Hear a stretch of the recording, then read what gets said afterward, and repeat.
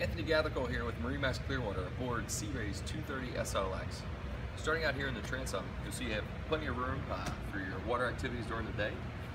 You have a flip-up bolster here to watch the kids in the water. Underneath this is MerCruiser 4.5 liter, which really makes the boat scoot along pretty well. As you come through the Transom, you notice you have a hatch lift on the side. You'll see this huge bimini keep you out of the sun. You can also fold this back if you want to get a little bit more sun for the day.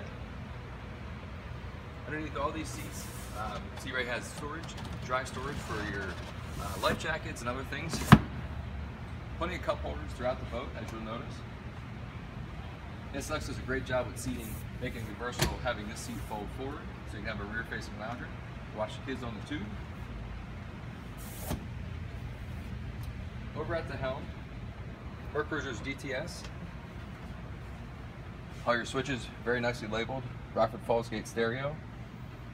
Smart gauges that'll show your depth and fuel burn.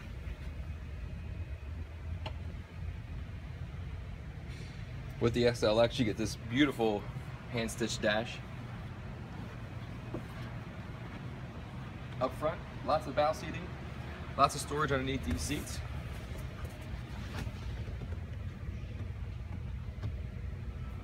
Sea Ray leaves no space wasted. Again, this is Sea Ray's 230 SLX 2017. Stop by and see us.